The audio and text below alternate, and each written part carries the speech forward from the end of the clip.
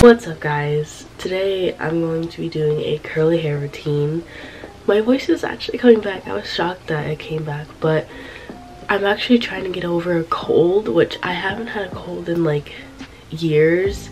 So it's really weird to have one because I literally don't know what to do with myself. This is also a collab with Taylor Lehman.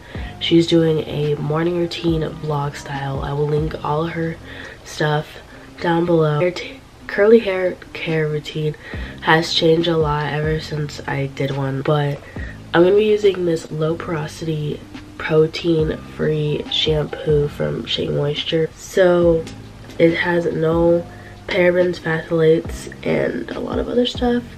I haven't used a real Shea Moisture product in a very long time. People said online that the low porosity stuff stinks, but it literally doesn't smell like anything. Like, no, it does smell like something, but it's really good. It smells like an old lady kind of, but I'm okay with it.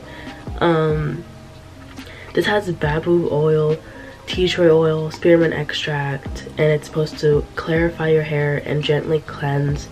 Product buildup. I have some apple cider vinegar here. Sometimes I do, well, this is the second time me doing it, but my mom gave me this idea to do apple cider vinegar hair rinses for my hair because it's supposed to add shine.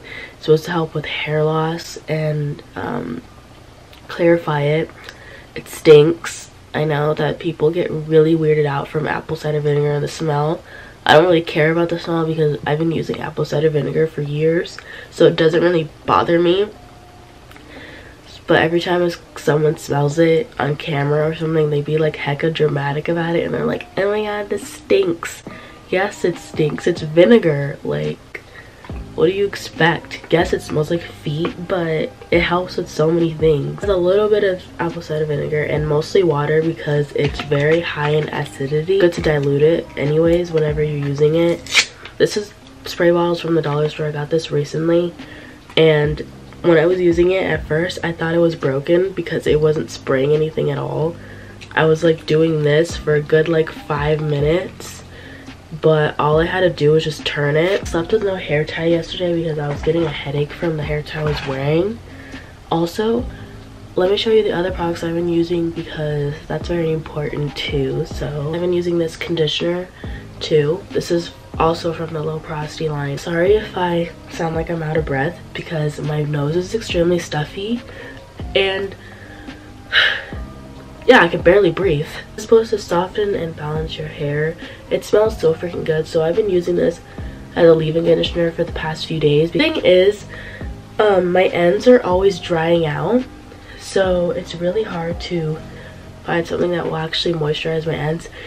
I think the reason why they keep drying out like that is because they're really dead, and I really need to trim like really bad because it's ruining the rest of my hair and throwing it off because it's dead and it's drying out, and every time I touch my hair it's already dried out.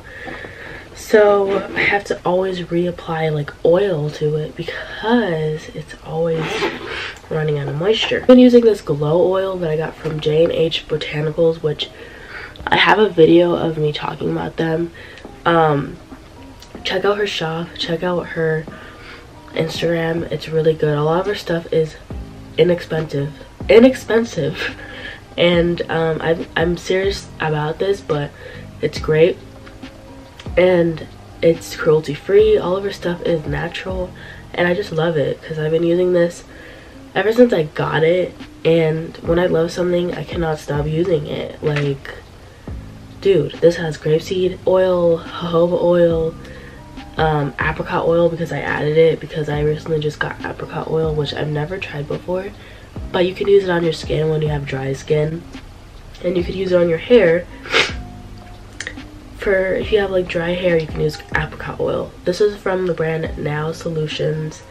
It's non-GMO and it's a body moisturizer, and it's supposed to help with dry hair. So I've been using this a lot. As you can tell, I've used a lot. It was actually filled up to the brim, but I've used so much of this because I think this is like my new favorite thing.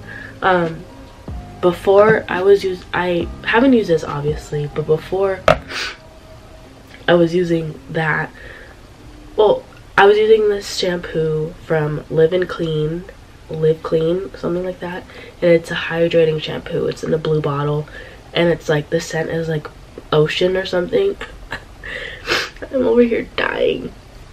If I talk for a very long period of time, I start to want to cough, because now I'm crying, like, because I was coughing so much that I started crying. What the heck is wrong with me? It's in a blue bottle. It's very big. I got it for Christmas. They put it in my winter favorites, and I need to stop talking because my throat is starting to hurt a lot. You can tell I'm out of the shower now, and I'm looking like the Black Lord Farquaad now. This is the perfect time where I add my products in. I forgot that I still had this. I recently just got this from Marshall's, and this is a leave-in conditioner. I don't use this a lot. Okay, I forgot to talk about this.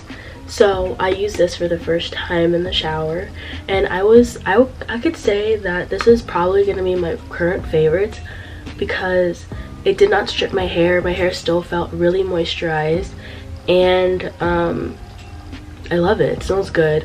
But I forgot to tell you guys that I've been using this candy gumdrop from OGX conditioner. It's mediocre, I'm just gonna say that. It smells like the Flintstones vitamins that I used to take as a kid, and the smell of it low-key gives me PTSD because I hated those vitamins. I hated them with a passion. My dad was always giving me them, and I would always hide them under the toilet because they were so disgusting. But yeah, that's what it smells like. I just finished that, and I used that in my hair after I shampooed. It's not good, but it's good for detangling your hair, but it's just not the greatest. The smell is gross, and I don't really feel like it moisturizes my hair really. Now this is the time where I add a few pumps of conditioner in my hair, so I'm gonna do that because I don't use that much. I use like literally that much because I want to, like I said, I want to make this last. So I make sure I take like maybe 2 or 3 pumps of this because I want it to coat all over my hair. I also have this. This is a Canon jojoba hair and scalp oil, but I don't use it a lot. But I think you're supposed to melt this because it's supposed to be melted because it's thick as heck. Now I'm gonna use my glow oil from J&H Botanicals in my hair, wherever it is. Drops of the glow oil in my hair because it's great. I put it on my end and I put it at the scalp because the ends need love too. I really hate having low porosity hair because it's just annoying. Like, my hair is already high maintenance because it's curly, but adding to the fact that it's low porosity, just, oh my god, like, and it's so hard to find products that actually work for my hair type. Like, it's probably annoying that I keep bringing up the fact that I have a low porosity hair, and I don't think a lot of people know what hair type they have. Recently someone asked me what my curl type was, and I literally don't know what it is. It's extremely damaged, so that's why I don't even really know what it is. I stopped trying to find like what my curl pattern is because it's kind of annoying and kind of a waste of time. I'm so thankful that I got to try it out when it was still like new at our shop, kind of, because I like trying new things. Anyways, I don't know what that was about, but I've been editing this whole time, so my hair is like extremely crunchy right now. Well, it's like crispy and dry, so I basically have to reapply everything again. I've just been listening to music, and I've been like contemplating whether I should make a music playlist. The last time I did it was when I was in the process of moving, and I did it in the summer. The lighting just changed out of nowhere. That was weird. But anyways, I was requested to do it before, but I was just way too shy to do it because some people dance to it, some people lip sync to it, some people just don't do anything, and I'm probably gonna be like one of those people that don't do anything. I sit up like this and I brush my hair up, like every hair so it doesn't look ragged. Bring all the hair to the front of my head and I like fluff it out, make it look bigger than what it already is. Back always looks a little bit weird. I like to cover the scrunchie because I don't want to look at that, because sometimes when I turn to the side you can see the scrunchie. So I do my best to cover it. It doesn't always work out that well. This is the end of the video though, because I don't really do anything else.